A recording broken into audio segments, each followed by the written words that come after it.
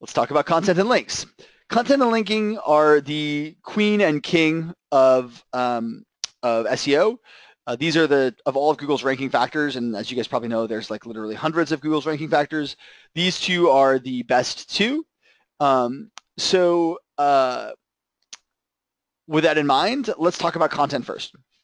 So when you actually have attribution strategy in place, you can sort of essentially repeatedly use it to identify the greatest areas of opportunity in terms of ROI. So you can say, oh, this content campaign or this landing page led us to the most business, therefore we should really produce content surrounding that.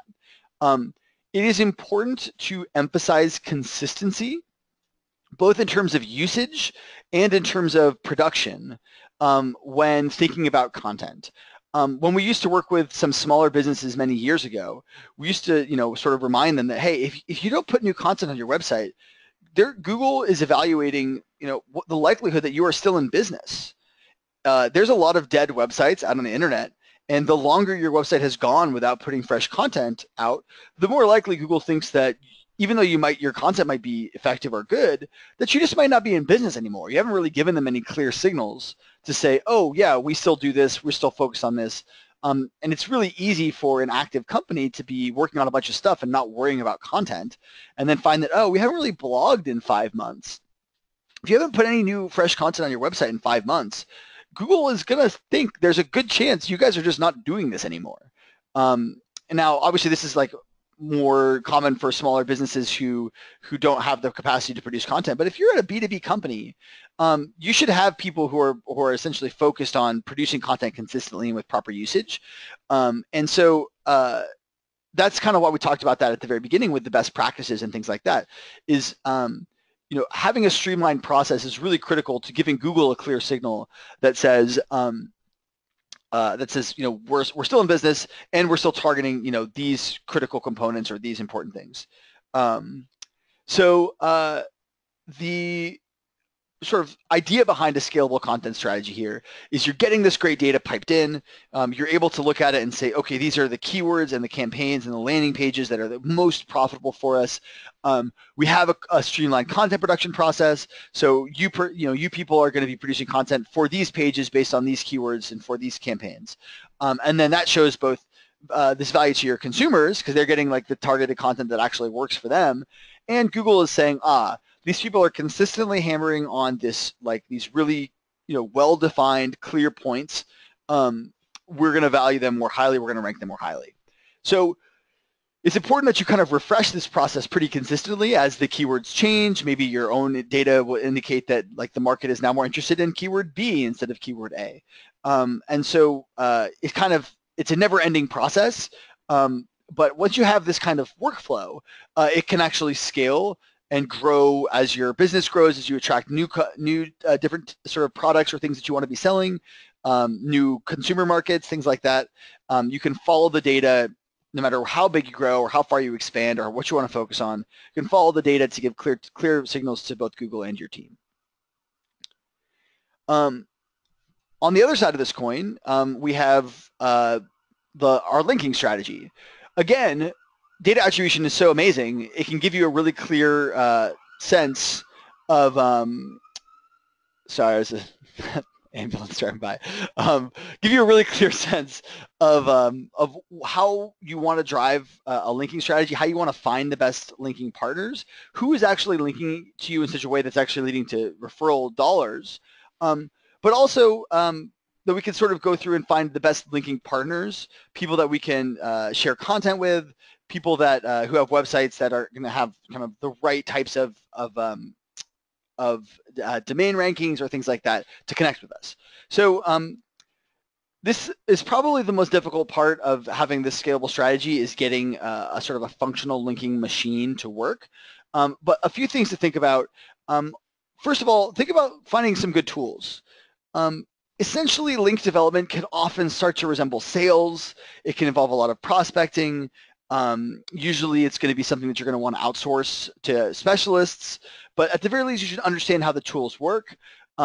Essentially going through like there are tools that crawl the internet both for like easy linking opportunities and the contact information or the type of information that you might need. So ahrefs.com is an awesome one for discovering link opportunities. BuzzStream is a great one for actually prospecting and reaching out to linking opportunities.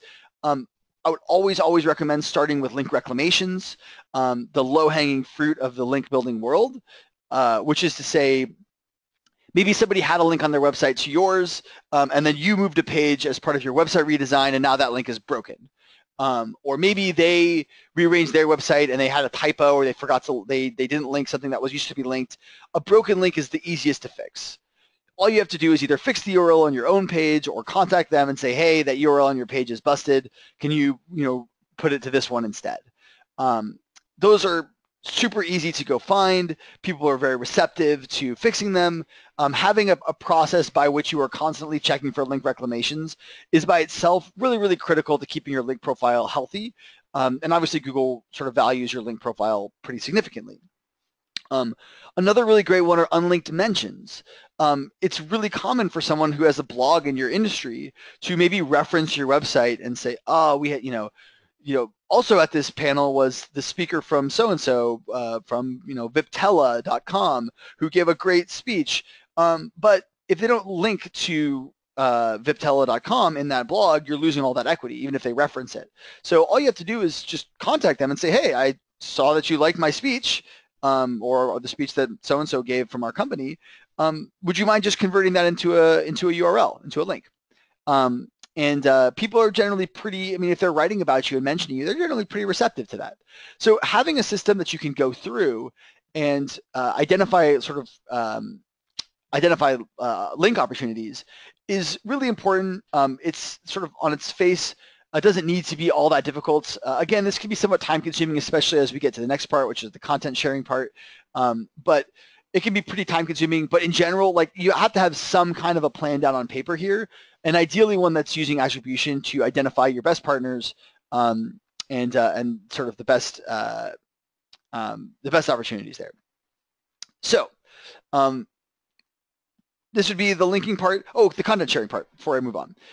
So the other part of linking is sort of essentially having content production. If you get to the point where your content is so well produced and you feel so confident in your best practices, your team is like running pretty smoothly, it's often a great idea to just basically have a backlog of content, maybe something like 5 to 10 pieces that you sort of could go on your blog if needed, but are available at any given time for someone who might want to share content with you to produce links.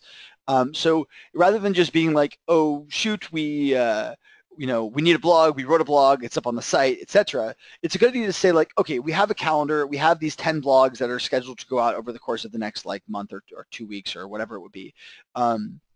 But if at some point our link production team needs a piece of content to share with a partner blog or with someone that we're going to be working with to develop links, then we actually have that content ready on hand. Really common problem we see is, oh, we're ready to produce links, like, just send us some content, and then your company says, oh, we actually don't have any content, and then it takes you a week, 2 weeks, 3 weeks to actually produce the content, and then by that point the link opportunity has gone cold.